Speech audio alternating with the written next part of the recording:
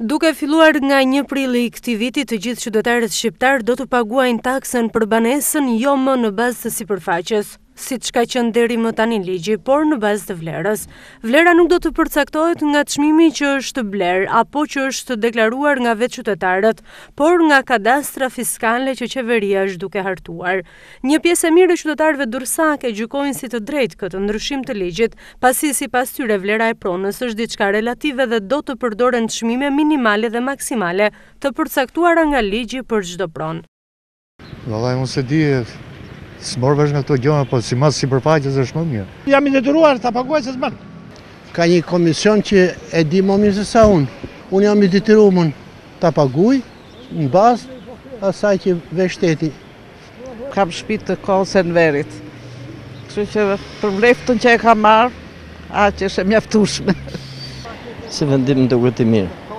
Duket i drejtë. I drejtë. A mund ta përballojnë shqiptarët këtë? Të gjithë flasin. Po jo, të gjithë jo. Të gjithë, po 60% po. Pa mirë, në gjithë botën është paga taksa e pasurisë. Edhe këtu duhet jetë. Por ka edhe nga ata qytetarë të cilët janë plotësisht kundër këtij ndryshimi, për sa i përket pronës, pasi kjo sipas tyre do të thotë kosto më shumë. Ky është një vendim shumë antipopullar. Sepse populli është shumë i varfër dhe duke këto po rrisin taksat shumë.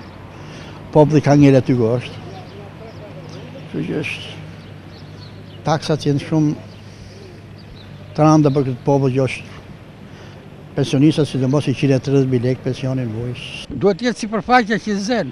Shteti na ka vënë kazmën. Na ka vënë kazmën absolutisht, jo vetëm unë, por gjithë populli shqiptar. Nuk po e sheh si duhet, po e bën si t'i vinë për marë për veti, kujtojnë gjithë natën, edhe i vjen vlerat nesër, si mas njerëzve kryesisht që ato pushtetarët as taksës paguajnë, as dritë paguajnë, as ujë paguajnë. Paguajnë qytetari i pamundshëm, i pafuqishëm paguajnë paret. Nuk e përballojmë dot. Formula e re parashikon që taksa e ndërtesës për familjarët do të jetë 0,05% e vlerës së banesës. Pra, nëse një shtëpi ka një vlerë prej 10 milion lekësh, qytetari duhet të paguajë në muaj 500 lekë që përkon me 0,05%, ndërsa për bizneset, kjo taksë do të jetë 0,15%.